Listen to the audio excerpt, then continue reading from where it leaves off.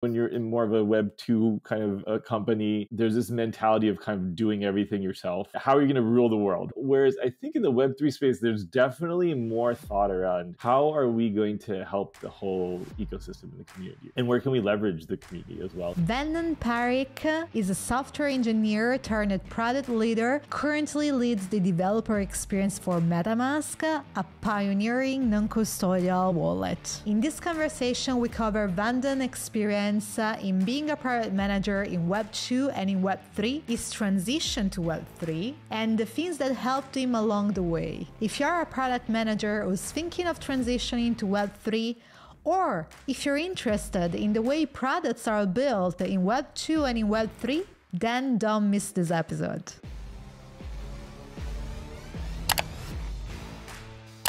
Vandan, thank you so much for being here. Thank you for having me.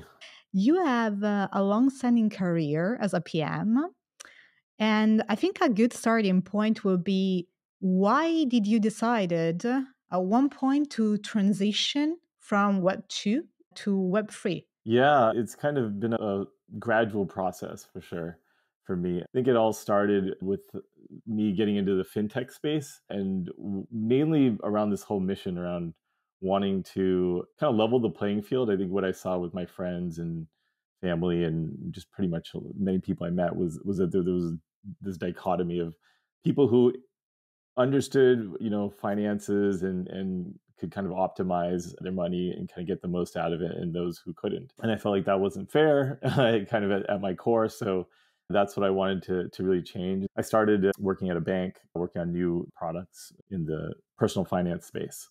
And as part of that, I kind of convinced someone at the company to let me go to a crypto event. So that's kind of how I got my first taste. And it was like in 2013. So this is a little bit earlier, not all the way back to the beginning, but pretty early. And so, yeah, I went to this conference, kind of some parts of it blew my mind. All of the key players were there. But it was still very, very nascent at that time. So I think I came back from the event and did this long write-up for the company on like all my thoughts around it and all the interesting possibilities from there. But it was a fully regulated bank, so as you can imagine, they were a little bit hesitant to sort of take the dive at that moment. So it sort of ended up on the shelf for a little while. But I definitely stayed tuned in to the industry, kind of from like afar for a while.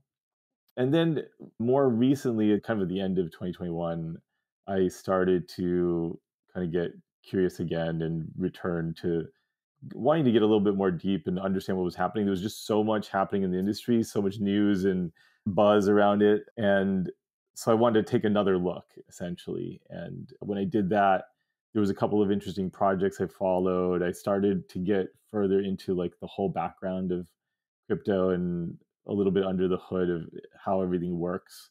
And I'm an engineer, a former engineer, so there's certain things that just kind of resonate with me, at that like technical level that I can sometimes get some takeaways around like, oh, this is how this could like unlock some possibilities in the future, right? And so, yeah, when I returned to it, there was a lot of things that also had been kind of solved. All the things that they were talking about in 2013 were on their way to becoming like to having solutions for them. So things like scalability, the on-ramps and off-ramps with money, the use cases. I think when I first looked at it in 2013, it was like all about remittances, like international remittances. Still an important use case, but I think there's a lot that's come out of it around like DeFi and other, NFTs and all this other stuff. So yeah, it really kind of like I started going down the rabbit hole, and that's what drew me in to kind of try to make the switch to the Web3 space. Interesting. From your experience so far, what would you say are the biggest differences between being a product manager in Web2 versus being a product manager in Web3? As I looked at it, it's not completely different. It's not like every single thing is different kind of environment. Some of the core product management skills that people have around things like prioritization and decomposing problems and managing stakeholders, even, and human-centered design process. Those all kind of still apply. But one of the things that definitely stood out to me was that there was this very deep ethos that kind of permeates the whole industry. It all kind of comes from like the this early cypherpunk movement that was about privacy preservation, and then with Bitcoin, this whole kind of like trustless way of acting and transacting as well. There's these fundamental beliefs that are there, and they go all the way from what you hear in the news to like the type of customers that engage with these tools, technologies, to even the infrastructure itself. Like some of the technology choices, they've all been designed with some of that ethos in mind. And it's not quite perfect. You know, if you look around, you'll see different, like different solutions are on different parts of the spectrum in terms of like fully adhering to that ethos, and like some that are still a little bit more like Web2 kind of oriented. But I think that the ethos is something that's pretty important. And then the other thing that kind of hit me in one of my roles was just how the business strategy and kind of like economics can be fundamentally different. And this is a little bit of what also drew me to the space, was that there was this, I went to business school, and you know, you learn all some of the like fundamental ways of thinking about business strategy and product strategy. And when I looked at the crypto space, I did see that there was some potential changes to some very long held like ways of thinking about things and frameworks that would probably, you know, in the long term change. And so that was something that I definitely found. And it came up when I was working on a project where we were creating our own platform, and it had its own cryptocurrency, like its own token. And there's this whole topic that you may hear a term around. It's called tokenomics, and it has to do with how you design, yeah, like the incentives around a token. And to me, that was very different. You know, there's a whole process of thinking about like short term versus long term adoption of like, again, the near term, when you only have a small group of users, what are some of the incentives there, and then how does that change over time? And the other thing that was kind of surprising to me was that as a product manager, typically you're focused on your product within a company, so one product, one, you know, within some company, and you're thinking about your strategy from that standpoint, right? And then if you kind of work on it, like maybe a product suite, then you're maybe thinking of like the company level. What's all of the stuff that we're doing from a product standpoint? And then if you've gone even further, then you might start thinking a little bit about, well, how are we going to work with our different partners and like across a whole ecosystem? And with things like tokenomics, that's like it's like part of the process from day one. Like you have to start thinking about the entire ecosystem at least a little bit. You can always make some changes over time, but I think the projects that do well tend to have a lot of deep thinking around the whole industry, and this idea of like helping or like incentivizing all players. So, you know, with products like Uber and Airbnb, they kind of popularized this whole idea of the two-sided marketplaces. And I think with crypto, there's more like, I guess you could call them products or platforms that are like multi-sided. Like there's so many different players involved, and even potentially like they even look at like what the founding team members and like the community, like those are all integral components of that like whole tokenomics strategy. So that was something that seemed like pretty different to me, pretty complex too. I mean, it's hard enough to come up with a strategy for like a two-sided marketplace, and then if you go to this other level and you're trying to bring a whole bunch of people along for the ride so they understand the strategy and, you know, the why of the problem and the solution, then there's a lot involved in that. I think it'll become like a whole specialty, like that one part of it, I think, is going to turn into a whole area that we'll have people who are like specialized on. I would like to unpack some of the things that Yeah. we just said. Let's start from the ethos. That was the first element that you mentioned as a difference compared to being a PM in Web2. Right. And what is it, the ethos that you're talking about, because the vision of this channel of Polyweb is to provide the right education to ultimately build a better internet. So I wonder, That's bold. that's bold, but you gotta be bold, right? Yes, absolutely. And Web3 is bold as well. So I wonder if you could share some of the differences in ethos and how that resonated even more deeply with you. Yeah, I mean, the first one is definitely the privacy preservation, and that's not necessarily the one that I personally like. I'm like obsessed with, but it's like where all this came from. Like that I mentioned the cypherpunk movement. So if you follow that and you kind of read where everything started, it kind of came from this idea that like cryptography itself was at one point sort of like there was a threat to even use of cryptography. I think it was like the NSA was in the US was trying to control that essentially. And so the cypherpunk movement was essentially against that because they recognized that, well, if you lose that, then there's no way for people to retain their privacy. And that was one of the clear shortcomings that we saw, kind of with the Web 2.0 space. And so that I think is like grown in many ways, right? So it started at that level, but I think if you look at even like the design of the blockchain, right? Like you just have these addresses, right? And they're anonymous, and like you don't know who's behind them necessarily. That can be confusing to people who are new to the industry, but that's again, it kind of goes back to this whole idea of optimizing for preserving people's privacy and giving them that freedom. The other kind of part of the ethos that stands out is this idea of like trustlessness, so not relying on central authorities for kind of like as a source of truth, but to actually have that in a more decentralized kind of environment where no one person can gain control. And if you look at this space, that's a constant topic, right? Is like how decentralized it can, because it's on a spectrum, right? You can get extremely decentralized and you can be like completely centralized, and there's all kinds of variations in between. And so you see a lot in the industry around projects trying to go towards decentralization. I think it also, one of the reasons for that too is there's almost a resilience to it, almost like the kind of original internet, right? Where if some portion of the network was like taken out, like the rest could keep working, right?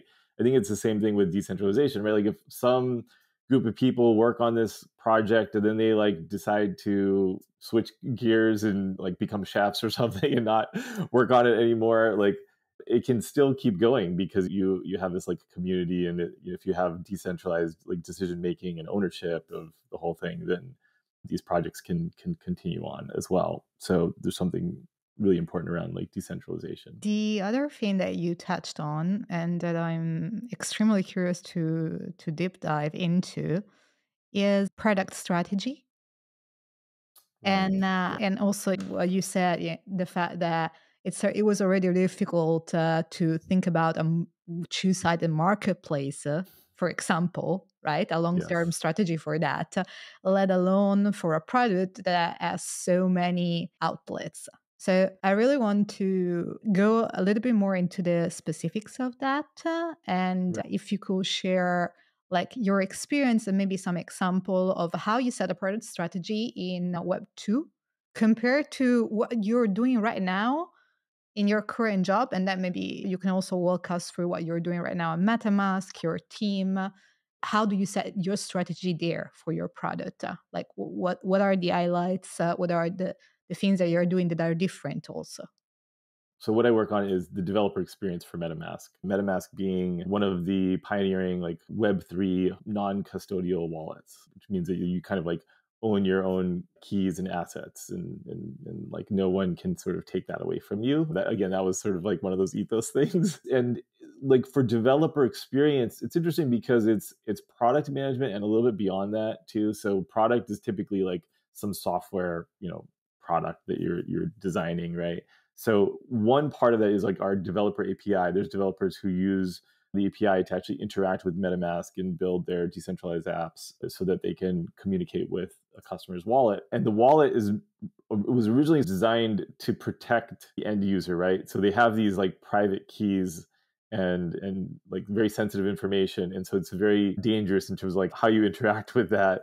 And so MetaMask is all about essentially protecting that aspect as well as like the privacy component as well, sort of like keep designing it so that you're always consenting. Anytime you're being asked of something, you know what you're kind of getting into.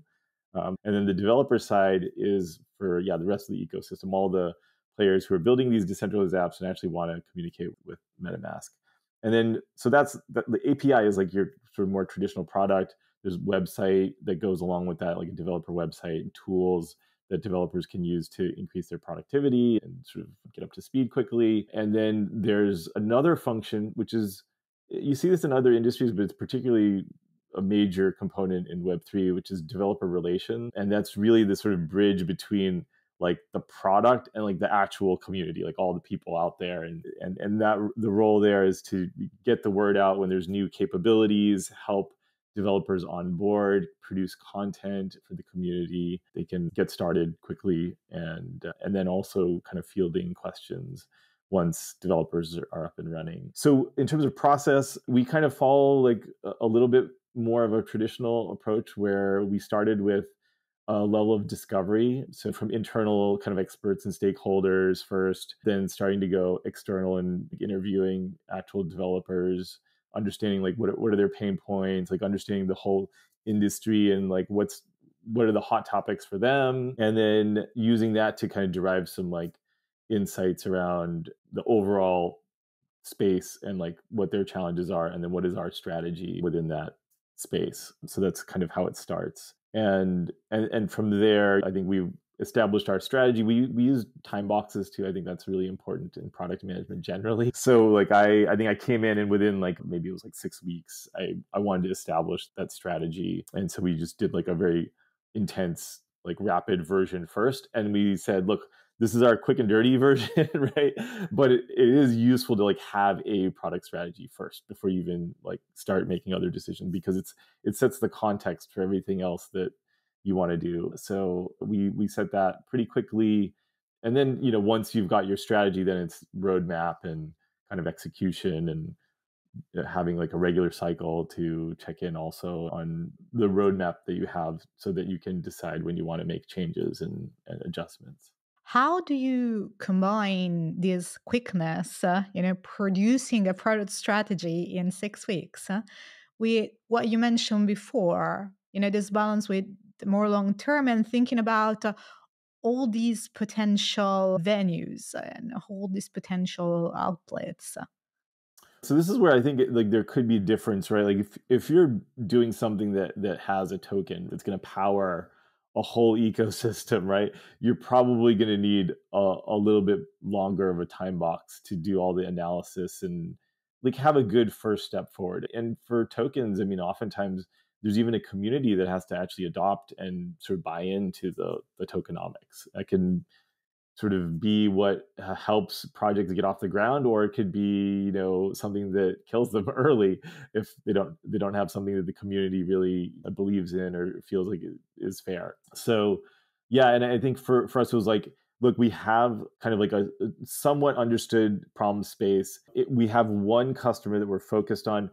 The end user is also like a thought, like that was definitely like a consideration. But again, there was other people at the company who already were pretty steeped in understanding like the consumer space, and how do we balance that with what developers need and kind of find the right happy medium. So I think one of the key things is actually like tapping into the people who like are the OGs, who've been there for a while and like understand the industry ins and outs and some of the fundamentals, especially if you're like me and you're somewhat new to the industry. That's like essential, is kind of riding somebody's coattails. And even sometimes if you have to like take direction from people, that's okay. So that's what I think helped us accelerate that. And I think we set the time box kind of thoughtfully, like, okay, this is not the kind of problem where we need to do a lot of like extensive analysis and meeting with multiple different party like audiences and trying to synthesize everything back together. But it was something where we kind of knew the direction we were going to be headed in. Okay, if you can share, what was the problem that you were exploring or discovering? So mainly, what's the developer journey? Yeah, so some in the design process, often there'll be like some kind of user journey, right? And so we kind of took Mhm. that and applied that to this space. So again, I think there's some like parallels, right? Like if you've done things with the human-centered design process in Web2, I think a lot of that does translate in the Web3 space. And so yeah, we essentially did a combination of looking at some information either that was in the industry on blockchain or like from some of the data that we do have. Like we know how many dApps connect to MetaMask, so things like that are kind of useful. And then adding on to that into actual developer interviews to really get behind some of the data and understand some of the reasons why the data is what it is and what some of the trends are. Also, I think because of the privacy aspect, like with Web3, like there's a limit to how far you can get with the data collection. So that's like kind of one of the challenges in the space for sure, is like how do you stay data driven while still respecting the privacy. So that was something that we spent some time on, and I think we leaned heavily on like the developer interviews to kind of get over that hump. And then yeah, essentially like synthesized all that together to draw out our user journey and identify all these like kind of moments where there's challenges and there's like some opportunity to improve it. You mentioned data and balancing being data driven with the need for privacy and these Yes. ethos of Web3. And that to me is really interesting because like as PM, like one of the things that we get told since day one is that you need to have data to make any sort of decisions. It can't just be gut feeling. And then some PMs take a more softer approach to this and says, okay, it's you don't need to be data driven, you need to be data informed, Mm. right? That's another Yes. aspect to it. Right. But I think that mostly one of the things that struck me the most as a product manager in Web2 is the type of metrics also that we select. So on the one side, we have the data collection and this, thing that is ingrained in us. You need to be data driven or software version, at least data informed, right? And then on the other is the metrics that you pick to measure the success of your product. And this goes back both to the ethos and to the product strategy, how you set your product strategy, because it's there that you define what does success look like for your product. Right. So I wonder how you and that to me is like really the crux of the matter. Like I Yeah, wonder yeah. how you balance this. I think a lot of this comes down to like sort of some of the product management fundamentals, right? So I'll kind of trace it back to that. One trend though, so I mentioned the privacy challenge, right, with the Web3 space. But one thing that has helped a little bit is that I think with what transpired in the Web2 space, there's been actually a lot of like regulation that's come in and like pushed many companies to adjust their practices. So things like GDPR, and where I live, CCPA is like a thing in California specifically. So there's been more of this emphasis on like like kind of anonymizing the data as much as possible. So even if you're collecting data, there's like a limit to how detailed you get. So lots of sensitivity around personally identifiable information. And so there are now like I think more tools that actually support this way of using anonymized data. And that really comes into play when you're having to use some off-the-shelf tools. I think that's one of the challenges. It's kind of like another slight tangent here, is that the Web3 space, it doesn't just automatically come with a whole product stack that's like Okay. Web3 oriented, right? There is no like existing tool that's mature that does what your sort of like Web2 tools do. So that's where I think it's important to like kind of pick the right partners that can embrace that like Web3 ethos. Many of the vendors are interested in making the shift, so it's a good idea to kind of like talk to them and make sure they're like on board with that, and they're maybe even willing to make changes on their end to their products to accommodate you. But what we do, or what we find, is that it's really helpful to have like a little bit of some reasonable approaches, right? So in some places you're going to use like anonymized data, but you still have data. I think it's what was dangerous is in the early days, I don't know if there was a whole lot of data used, right, to make decisions in the crypto space, right? It was probably just a lot of gut feel and like obvious problems that were being solved. And now I think we're at the stage where, yeah, you're probably going to have to use data. And I think the players who do use data to inform the product decisions will create better products essentially. So that's something that we do understand, at MetaMask, that is, the data is important. Like having some kind of product feedback that can be just stuff that people send you, like, hey, I was trying to use this and here's the problem that I'm facing. It could be something that you get from like a Discord channel. So there's like, data doesn't have to all be just like pure like numbers and Yeah. tracking and all of that, right? But we try to use some blend of the two. So we have aggregate information about general, like what are the major like considerations, like what's being used, what's not being used, which features are getting adoption, which ones aren't, what are some of the barriers. And then we'll use some of the more qualitative, or some of the qualitative studies to like understand, well, why is that, right? Because we're not going to be able to like directly reach out to somebody on like email, or like there's no direct way to connect with your customer sometimes. And so for that, like sometimes we'll have to supplement with some like actual in-person like research as well. But I think it's critical to still be data driven. Like don't lose that, if you make the transition. Yeah, I'm curious how you set your metrics, your success metrics. Like, how do you understand when you're successful? And has it changed in this transition to Web3, the way you set your metrics and your definition of success? Absolutely, this is a great topic because I've seen like a spectrum here of different levels of maturity on setting like metrics for like success, right? Like how do you know whether you're making progress on your objectives, or if you're like kind of deviating from that? And I think in the industry I'm in right now, because it's a developer product and we are still in the stage of like, I think, laying some foundation.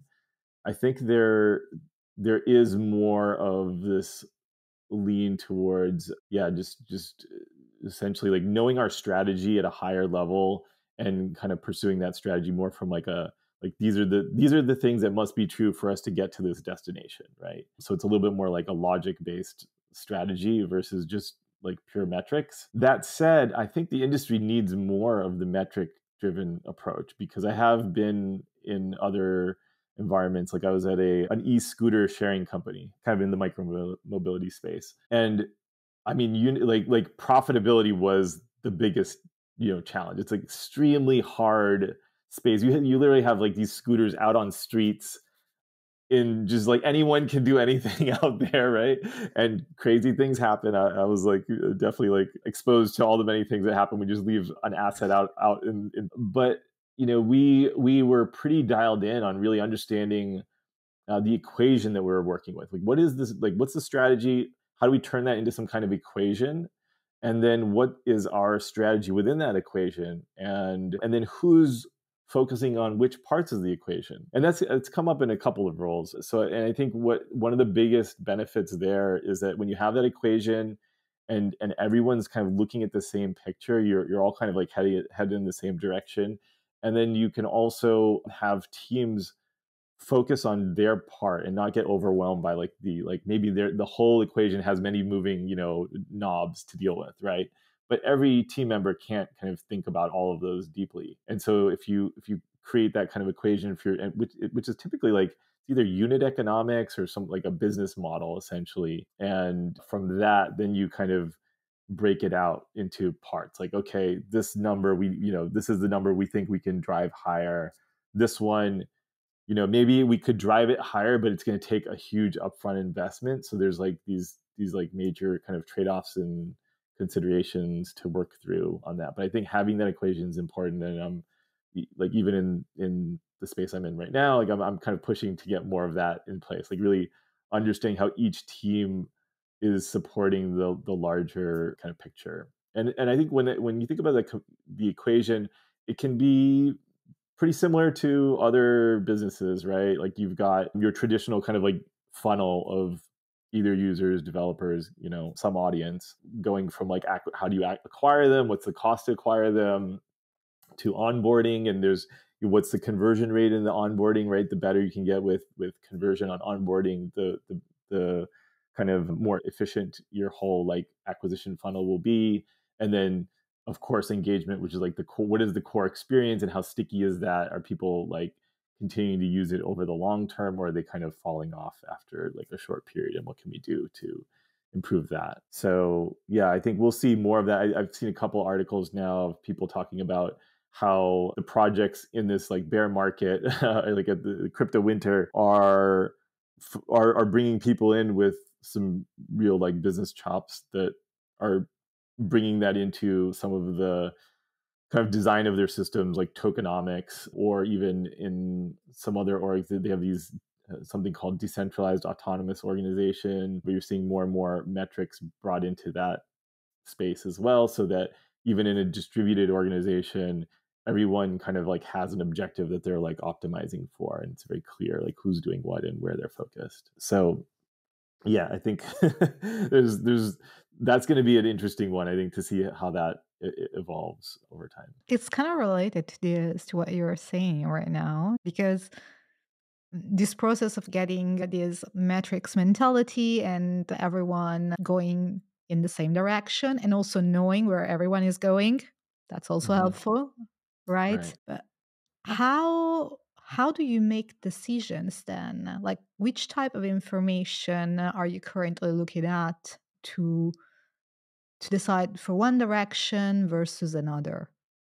I think the funnel for growth is important. You know, and you're always going to have this balance of like, do you focus on acquisition and like conversion upfront, or do you focus on like just making the core product better, or some combination of the two, or do you like focus on monetization, right? So I have this engaged, user base. Now, how do I actually get some value out of that, right? So, I think for us, I mean, we're looking at the environment right now, right? We're probably not going to have this huge influx of new developers like just diving into the system all the time. I mean, for the savvy ones, maybe, but I don't think it's going to be like past years. And so, putting more effort into things like, okay, well, improving the core experience is probably going to be where there's more value right now. We're not going to get immediate value from like optimizing acquisition channels and things like that. And then also thinking about like monetization, how do you tie those together in a thoughtful way? That's kind of where we're focused, even with the developer audience as well. Like, how do we make the developers that are already interacting with MetaMask even more, like, help them be successful with their audience, right? Like, at the end of the day, if we can make them successful with their audience, then we know that when things turn around and there's more developers entering the ecosystem, then they will kind of gravitate to us as well, and we'll have useful solutions for them that help them achieve what they want to achieve. During your experience at MetaMask, and in virtue of the team that you're working with, which is the developer experience, you told me that you had the chance to work with developers working for popular Web2 companies, etc. What was your experience there in terms of education and use cases and bridging kind of this gap between Web 2 and Web 3? Oh yeah, so that's a huge topic in the developer relations kind of space, especially because I think that's where most of the new developers are coming from, right? They're Web 2 developers who are trying to make the transition. So there's this whole like learning cycle that they have to go through. I think in the bull markets, they just come in. Like, you don't have to talk about the use cases. They'll come up with their own use cases, right? Like, the industry is already generating like so many use cases all the time that it's like you just sort of follow that. I think in the current environment, and this is something that we're working towards, is actually clarifying that more, being part of the conversation, not just like having a developer website. It's like, here's all these APIs and like, here's the details on how to use them, but not necessarily going up to the next level where we're describing like, what can you achieve with those APIs? Like, what are some of the common use cases? And one thing I'll bring up here too is, and this is, I think, something that stood out in the Web3 space for me, was that I think traditionally when you're in more of a Web 2 kind of a company, there's this mentality of kind of doing everything yourself. Like we're going to do this and we're going to do that and we're going to create this whole platform, and like everything is created by you, and how are you going to rule the world, right? Like that's kind of like some of the mentality, right? Whereas I think in the Web3 space, there's definitely more thought around how are we going to help the whole ecosystem in the community, right? And where can we leverage the community as well? Like we can't be everywhere. I mean, crypto and like the Web3 space, it's a global thing. And any company that thinks that they're going to kind of like be everywhere, I think they're just going to end up doing things in a pretty inefficient way, right? Like if you're the ones doing everything, it's going to be hard to find the right pockets of value, right? And you may spend money where it's not fruitful. Whereas if you actually like unlock capabilities for a community to just to pick up on their own, then they'll find the paths and they'll like get distribution where it's needed and where there's a possibility, and I think they can collaborate. So that's something that I think is important to think about. How can you plug into the whole ecosystem and support it, and how do you incentivize the players as well? This is very fascinating. I find it that it's true for companies, but also for people that work in the industries, especially for product managers. Yeah, I mean, some of this you could probably take back to the Web2 space, right? I think that like global thinking, it is often useful. It's just not what most kind of like early product managers focus on, right? Like they're usually a little bit more narrow, and it's okay to be more narrow. Whereas I think in the Web3 space, it's actually kind of hard to be like too narrow, right? Like you do have to think about all these other players, and also again, like how are you going to collaborate with everyone? Let's flip the coin for 1 second and like invert the perspective.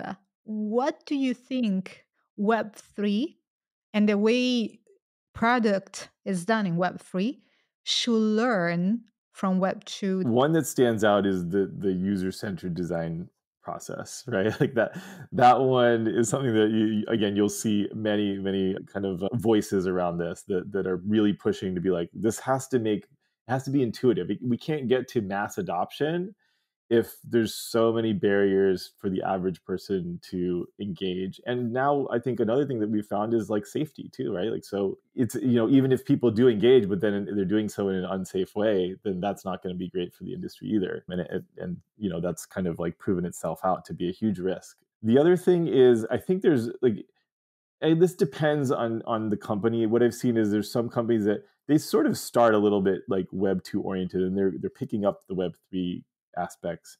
And then in other instances, it's like they're like fully immersed in the like Web3 ethos, and they're trying to really make sense of, well, does this other thing apply here? Like, or should we just reinvent everything?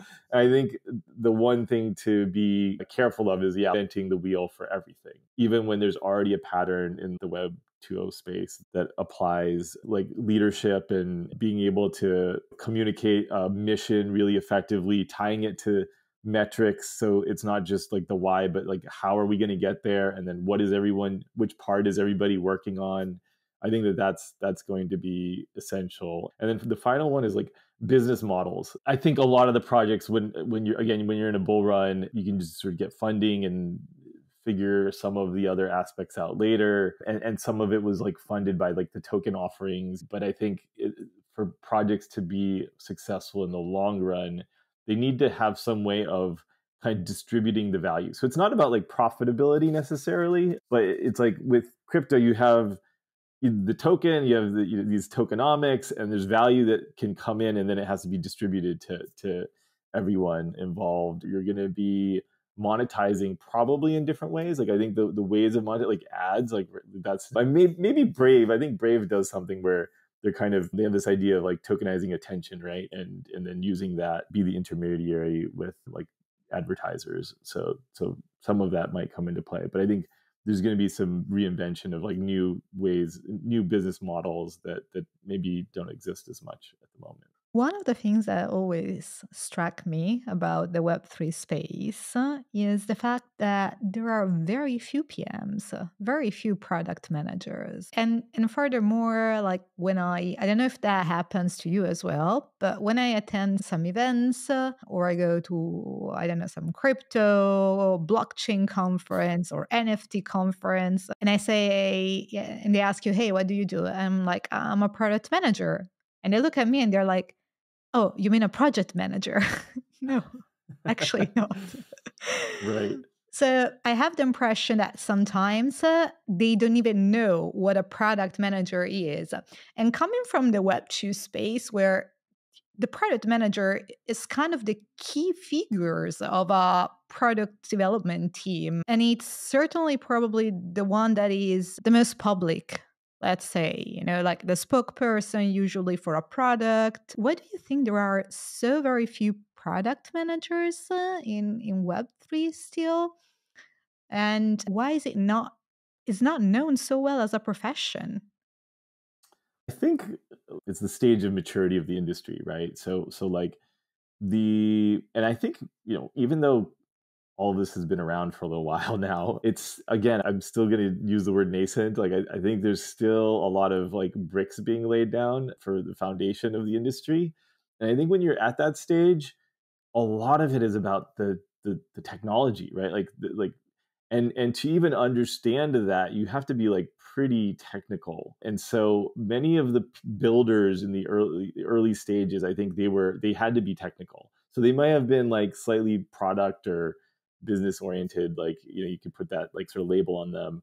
But I think most of them like had to have some kind of technical chops to even navigate and speak intelligently about these things. And so, and like many of the people that have been in the industry for a while that I work with, like they still do development work.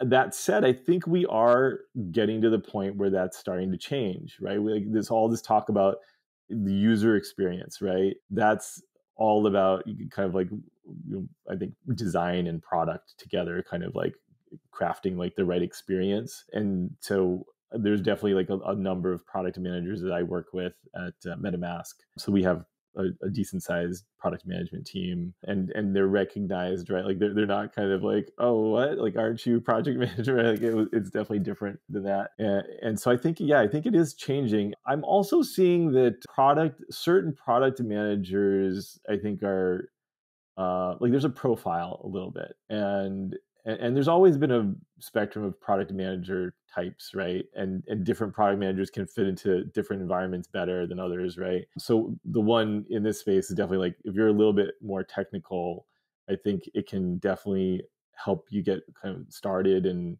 help you navigate the space. And it's almost like the more technical you are, it's still like the better. It depends a little bit on the product, right? Like, again, if you're working on a DApp that is all about some kind of end user experience and journey that's involved, and I think that's one area where maybe you could be slightly less technical, but there's still all these nuances, right? Like, the infrastructure is not at the point yet where there's no like gotchas. There's still so many gotchas around all these, and they all tie back to like this ethos and stuff like that you really have to, every little issue is actually relatively complex to solve, because there's a lot of these like tensions between different considerations, like what's good for the user experience versus what's good for security, right? That's a common tension that you see in almost every like platform, right? Like when it comes to authentication and authorization, right? How do you balance those? Even with payments, like in the, again, traditional industry, there's a lot of like fraud in that industry, and so you have to like find these interesting solutions around how do you reduce the fraud while letting the good guys through, almost like without as much of a barrier. So, but I definitely think that we're seeing more product roles pop up, and I think even just recognition within the industry that's definitely a role. The other scenario I've seen is I've seen some kind of like technical people kind of learn the product management side. So that's also a possibility, right? Like if you're kind of technical and you're in the space, you can sort of migrate in from that path. What do you think product managers can bring to Web3 that right now maybe it's kind of missing? How can a product manager be useful for those company maybe that are listening and they wonder, why should I hire a product managers? I have my developers, I Right. have my designers, I don't need product managers. I mean, a lot of times it does come down to like some technical people like not wanting to do the type of work that's involved in product management that is just even there in like even the Web3 space. Like it's sort of inherent. Like some amount of communication and like transparency is going to be needed, and so that comes with some overhead, and some people like that, some people don't. But I definitely see like product roles where there's a lot of engagement with the community. Like that's something that I think most product managers, let's say you're working on a mobile app, like you're usually like in the reviews, like commenting back to people, depending on the size of if you have like a good customer support team, you might get help there. But oftentimes like you're steeped in that aspect. You're providing updates and like letting your audience know when there's changes to your product, so that they're not like confused by new features and things like that. You're promoting new features, right? So all of that, I think, is something that is still needed immensely in the Web3 space. So I think all of the communication, and I think that may be even more important in these decentralized autonomous orgs where it's very like open, right? Like, and you still need someone to kind of be the one who cares the most about a problem, right?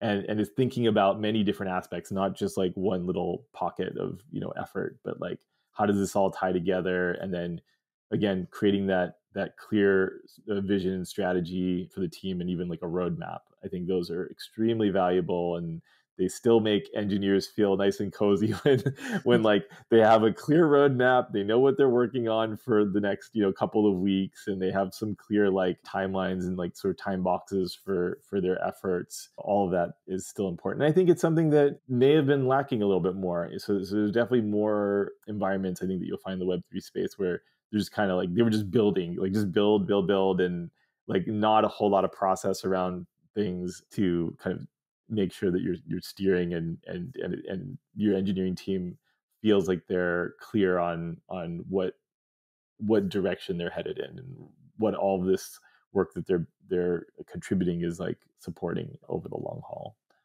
So that's still important. And then a final thing is just, again, the user centricity, right? Like just having that top of mind, like even the words we use. I mean, there's so many buzzwords in this space. I think there's some memes floating out there around like ways that like they would describe like Airbnb, but in like Web3 terms, right? So it's like extra like complicated with like lots of unusual words. So like things like that, I think are those are nuances that can get passed over. And it's all about getting to, again, mass adoption, right? If we want to get to mass adoption, these have to be kind of core to how we design our products. And I think the industry is recognizing those benefits. And I think that's what product managers should feel proud about, is all the work that they've done, designing products for customers, getting feedback and going through those learning cycles and making adjustments, and then being like a great communicator, with their teams, their leadership and stakeholders and communities. Like that's all still super important. Absolutely. I have one final question before wrapping up, and that's for all those product managers out there that will be watching these videos and they're wondering, how can I transition from Web 2 to Web 3? How do I get the right education? Where do I get this kind of education?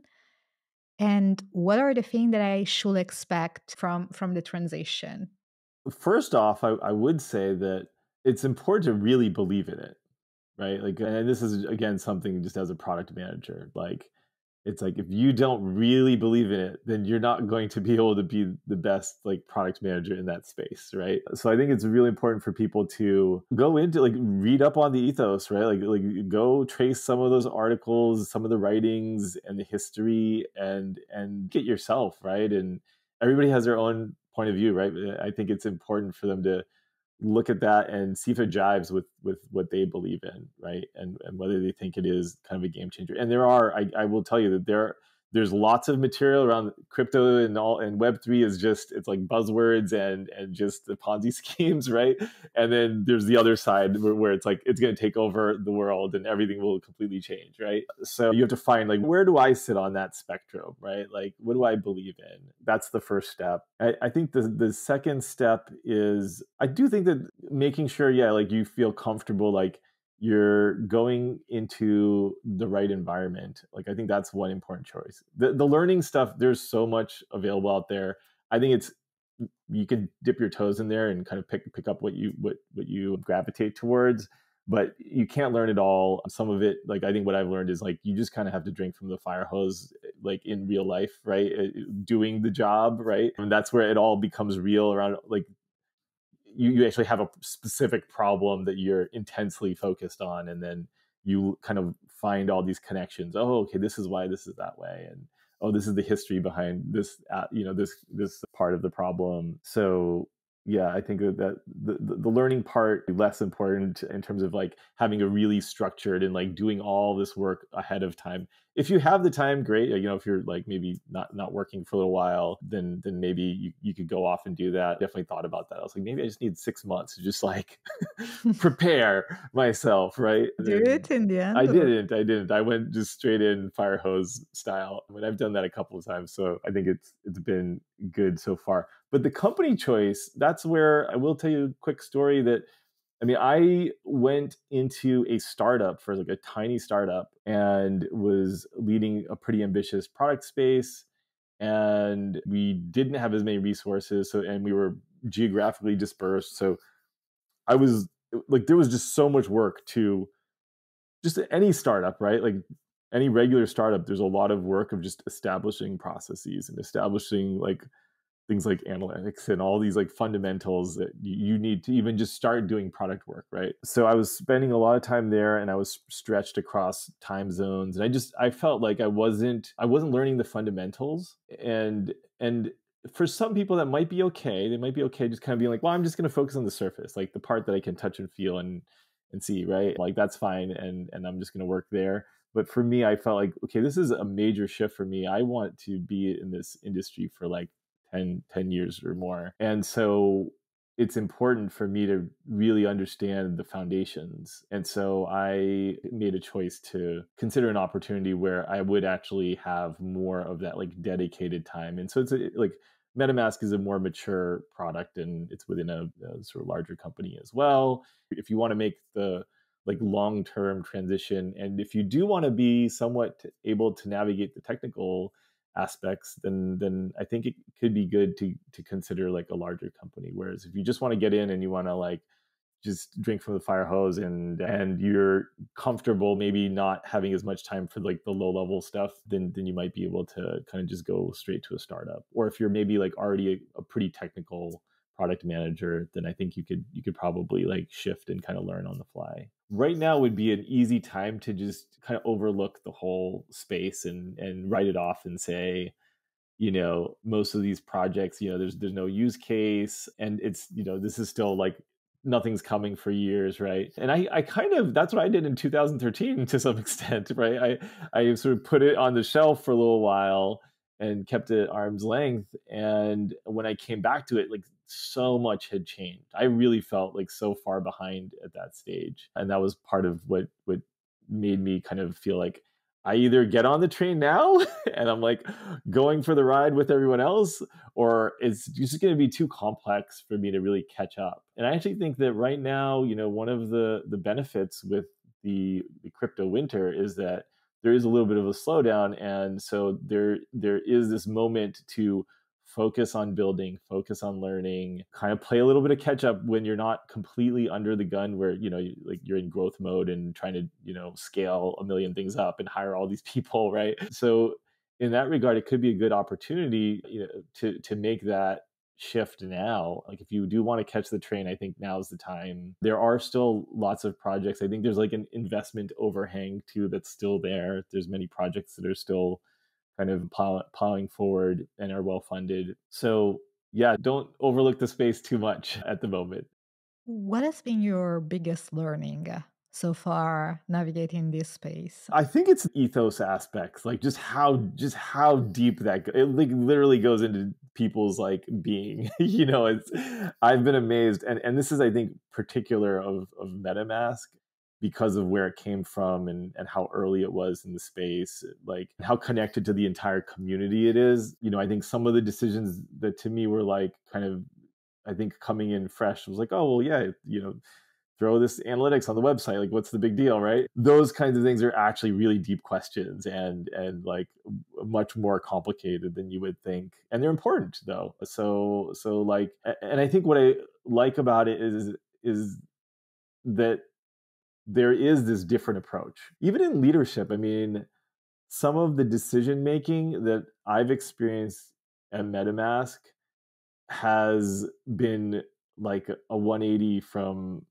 anything I've ever seen before. And it's really all about like inclusivity. Like anytime there's a decision to be made that's going to affect you, you are included and involved. Like they really try to do that as much as they can. And it's not perfect, but like compared to other places, it's typically been like, hey, this is what's happening, everybody, you know, like a little bit more top down, and people are just comfortable that nobody questions it, you know, as much. It's nice when someone, you know, makes the gesture of trying to be communicative and maybe like consulting with people before decisions are made. But I feel like here it's been very refreshing to have that. And I just see how engaged everyone is because of that. So that's been one of the really refreshing aspects that I've found, particularly at MetaMask. Yeah, it's a really amazing group of people here. Vandan, thank you so much for your time and for sharing your knowledge. It has been a pleasure. Likewise, the pleasure has been all mine. Yeah, thank you for having me on the show. It has been wonderful. Thank you. And for those who are listening, we'll see you at the next episode. Bye. That's all from today's episode. Thank you so much for watching or listening. If you find this episode valuable, you can subscribe to our YouTube channel or to the Polyweb podcast on Spotify, Apple, or your favorite podcast app. It will be fantastic if you could leave us a rating, a review, or a comment, as this really helps other listeners find the show. All the resources mentioned in this episode will be linked in the description and in the show notes. See you on the next episode. And if you cannot wait until next week, you can watch this episode right here that relates to some of the things that we talk about in this episode. Bye.